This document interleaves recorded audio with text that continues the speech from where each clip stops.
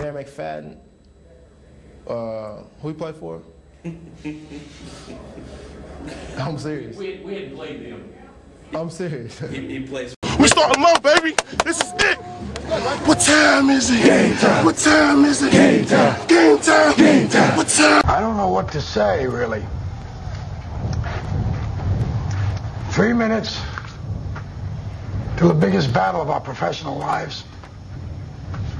All comes down to today. Either we heal as a team, or we're going to crumble. Inch by inch, play by play, till we're finished. We're in hell right now, gentlemen. Believe me. And we can stay here, get the shit kicked out of us, or we can fight our way back into the light. We can climb out of hell. 1 inch at a time. Now, I can't do it for you. I'm too old. I look around, I see these young faces, and I think, I mean, I made every wrong choice a middle-aged man can make. I pissed away all my money, believe it or not. I chased off anyone who's ever loved me. And lately, I can't even stand the face I see in a mirror. You know, when you get old in life, things get taken from you. I mean, that's part of life. But you only learn that when you start losing stuff. You find out life's this game of inches. So is football. Because in either game, life or football, the margin for error is so small. I mean, 1/2 a step too late or too early, and you don't quite make it.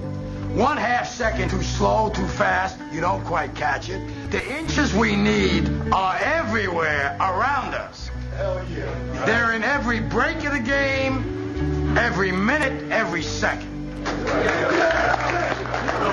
On this team, we fight for that inch. On this team, we tear ourselves and everyone else around us to pieces for that inch. We claw with our fingernails for that inch. Because we know when we add up all those inches, that's gonna make the fucking difference between winning and losing. Between living and dying. I'll tell you this, in any fight, it's the guy who's willing to die who's going to win that inch. And I know if I'm going to have any life anymore, it's because I'm still willing to fight and die for that inch. Because that's what living is. The 6 inches in front of your face. Now, I can't make you do it. You got to look at the guy next to you. Look into his eyes. Now, I think you're going to see a guy who will go that inch with you. You're going to see a guy who will sacrifice himself for this team because he knows when it comes down to it, you're going to do the same for him. That's a team, gentlemen. Hell yeah. And either we heal now as a team, or we will die as individuals. That's football, guys.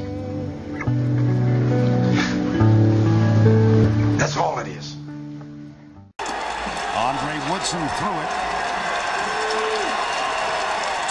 Steve Johnson caught it. Now LSU in the smoke of a Saturday evening in Lexington.